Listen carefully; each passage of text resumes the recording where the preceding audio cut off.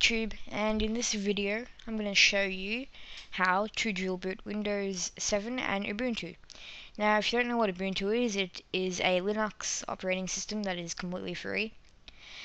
And the first thing you want, we're going to be using Wubi, so first thing you want to do is actually create the partition for it. So let me just close that. You want to go to Start, right click on Computer, click on Manage. Now click on Disk Management.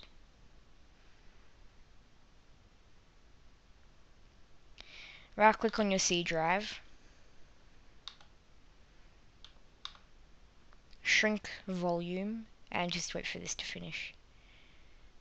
Now the reason that we're doing this is because I prefer to have Ruby and Ubuntu installed on a separate partition. I don't really like it to be installed on the same partition.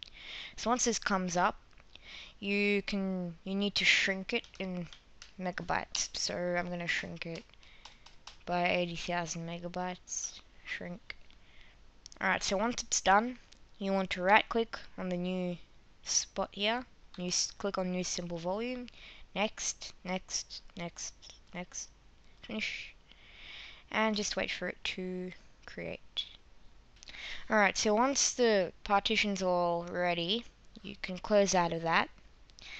And now we need to grab the latest version of Wubi. Now, Wubi is the installer for Ubuntu. It's a really simple installer, but on the website you can only download the 12.04 version. So I'll provide a link in the description where you can get the 12.10 version.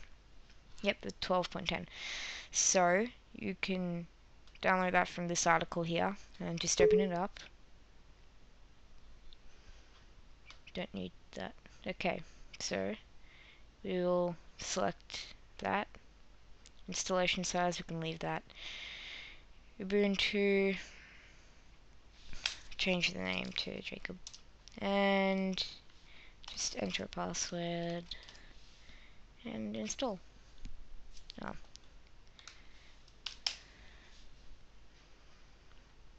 Now the latest version of Ubuntu is 13.04, but the Ruby only goes up to 12.10, so once Ruby is done installing, you can just update to the latest version of Ubuntu from Ubuntu, if that makes any sense. I'll see you back when this is done. Alright, and once that's done, we just need to reboot the computer.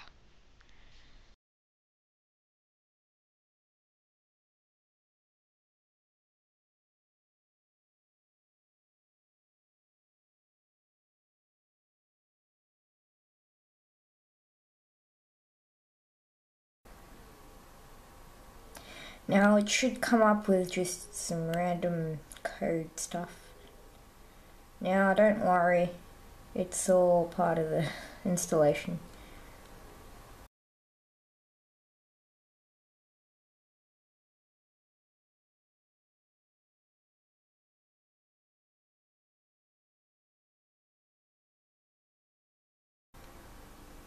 And here we go, the Ubuntu logo.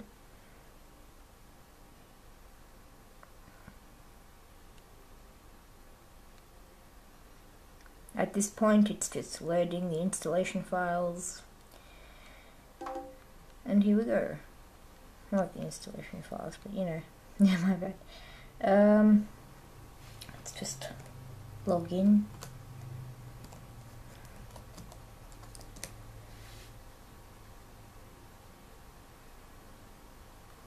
Now Ubuntu is a pretty nice operating system, I quite like it. It doesn't use as much RAM and resources as Windows 7 or Windows 8 would, so it's good for a low-end computer, or if you're running a server, like a Minecraft server, it's very configurable. So yeah, now if you want to update it, just go over here to the dash home at the top left and just type in update, and you should see software updater. So we'll just press on that. and then it will check for updates. Now let's test that the dual boot actually works by rebooting the computer. So to reboot, you just go up here to the gear and you just go down to restart. This will pop up, you just press restart.